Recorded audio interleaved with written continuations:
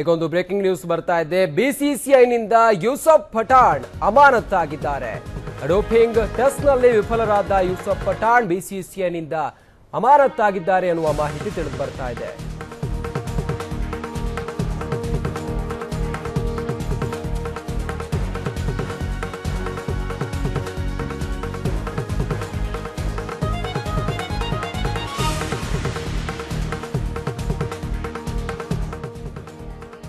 Board of control cricket in India ಬಿಸಿಸಿಐನಿಂದ Yusuf Pathan ಅಮಾನತಾಗಿದ್ದಾರೆ ಎನ್ನುವ ಮಾಹಿತಿ ಲಭ್ಯವಾಗ್ತಾ ಇದೆ. ಡೋಪಿಂಗ್ ಟೆಸ್ಟ್ನಲ್ಲಿ ವಿಫಲರಾದ ಹಿನ್ನೆಲೆಯಲ್ಲಿ ಯೂಸಫ್ನ ಬಿಸಿಸಿಐ ಅಮಾನತು ಮಾಡಿದೆ ಅನ್ನೋದು ತಿಳಿದು ಬರ್ತಿರುವಂತಹ ಮಾಹಿತಿ. ಹಾಗೆ ಬಿಸಿಸಿಐ ಈ ಒಂದು ಮಹತ್ತರವಾದ ನಿರ್ಧಾರವನ್ನು ತೆಗೆದುಕೊಂಡಿದ್ದು, ಡೋಪಿಂಗ್ ಟೆಸ್ಟ್ನಲ್ಲಿ ಯೂಸಫ್ ಪಠಾಣ್ ವಿಫಲರಾಗಿರ್ತಾರೆ, ಪ್ರದರ್ಶನವನ್ನ ಮಾಡೋದಿಲ್ಲ, ಚೆನ್ನಾಗಿ ಆಟ ಆಡೋದಿಲ್ಲ. ಆ ಕಾರಣಕ್ಕಾಗಿ ಈ ರೀತಿ ನಿರ್ಧಾರವನ್ನ ಬಿಸಿಸಿಐ ತೆಗೆದುಕೊಂಡಿದೆ ಅನ್ನೋದು ತಿಳಿದು ಬರ್ತಿರುವಂತಹ ಮಾಹಿತಿ. ಬರೋಡಾ ತಂಡದಲ್ಲಿ ಯೂಸಫ್ರನ್ನ ಪರಿಗಣಿಸಲಾಗುವುದು ಅಂತ ಈ ರೀತಿಯಾಗಿ ಬಿಸಿಸಿಐ ಹೇಳಿಕೆಯನ್ನು ಕೊಟ್ಟಿದೆ. ಈ ಕುರಿತು ಮತ್ತಷ್ಟು ಮಾಹಿತಿಯನ್ನು ಕೊಡ್ತಾರೆ ನಮ್ಮ ಪ್ರತಿನಿಧಿ ವಿನಾಯಕ್ ದೂರವಾಣಿ ಸಂಪರ್ಕದಲ್ಲಿದ್ದಾರೆ. ವಿನಾಯಕ್, ಬಿಸಿಸಿಐನಿಂದ ಈ ರೀತಿ ಒಂದು ಮಹತ್ತರವಾದ ಆದೇಶ ಬಂದಿದೆ, ಯೂಸಫ್ ಪಠಾಣ್ ಅಮಾನತಾಗಿದ್ದಾರೆ ಅನ್ನೋದು ಸದ್ಯಕ್ಕೆ ಅಪ್ಡೇಟ್ಸ್ ಏನು ಲಭ್ಯವಾಗ್ತಾ ಇದೆ ವಿನಾಯಕ್? ಏನು ರಂಜಿತ್, 2011ರ ವಿಶ್ವಕಪ್ ವಿಜೇತ ತಂಡದ ಸದಸ್ಯ ಯೂಸುಫ್ ಪಠಾಣ್ ಅವರು ಸೇವೆಯಲ್ಲಿ ವಿಫಲರಾಗಿದ್ದು ಸಾಬೀತಾಗಿದೆ. ಇನ್ನು ಮಾರ್ಚ್ 16, 2017ರಲ್ಲಿ ಒಂದು ಉದ್ದೀಪನ ಮತ್ತು ಪರೀಕ್ಷೆಯಲ್ಲಿ ಯೂಸುಫ್ ಪಠಾಣ್ ವಿಫಲರ ಒಂದು ಡೋಪಿಂಗ್ ಟೆಸ್ಟ್ ಅನ್ನು ಒಳಗಾಗಿದ್ರು. ಈ ವೇಳೆಯಲ್ಲಿ ಯೂಸುಫ್ ಪಠಾಣ್ ಅವರ ವಿರುದ್ಧ ಒಂದು ಪರೀಕ್ಷೆಯನ್ನು ನಡೆಸಲಾಗಿತ್ತು. ಈ ಪರೀಕ್ಷೆಯಲ್ಲಿ ಯೂಸುಫ್ ಪಠಾಣ್ ಫೇಲ್ ಆಗಿದ್ದಾರೆ ಅಂತ ತಿಳಿದು ಬಂದಿದೆ.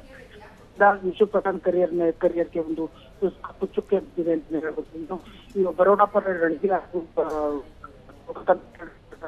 IPL ಟೂರ್ನಿಗಳಲ್ಲಿ ಮಿಂಚನ್ನು ಹರಿಸುತ್ತಿದ್ದ ಯೂಸುಫ್ ಪಠಾಣ್ ಈ ಬಾರಿ ಡೋಪಿಂಗ್ ಟೆಸ್ಟ್ ನಲ್ಲಿ ಫೇಲ್ ಆಗಿದ್ದರಿಂದ ತಮ್ಮ ಅವರಿಗೊಂದು ಹಿನ್ನಡೆ ಆಗಿದೆ ಅಂತ ಹೇಳ್ಬೋದು. ಏನು ಬಿಸಿಸಿಐ ಒಂದು ಇದನ್ನ ಮಾಡಿತ್ತು, ಡೋಪಿಂಗ್ ಟೆಸ್ಟ್ ನಲ್ಲಿ ಫೇಲ್ ಆಗಿದ್ದರಿಂದ ಇವರನ್ನು ರಣಜಿ ಹಾಗೂ ಸೈಯದ್ ಮುಸ್ತಾಕ್ ಅಲಿ ಟ್ರೋಫಿ ಆಗಿರ್ಬೋದು, ವಿಜಯ್ ಹಜಾರೆ ಟ್ರೋಫಿಗಳಲ್ಲಿ ಯೂಸುಫ್ ಪಠಾಣ್ರನ್ನು ಪರಿಗಣಿಸಬಾರದಂತೂ ಈಗಾಗಲೇ ತಿಳಿಸಿತ್ತು.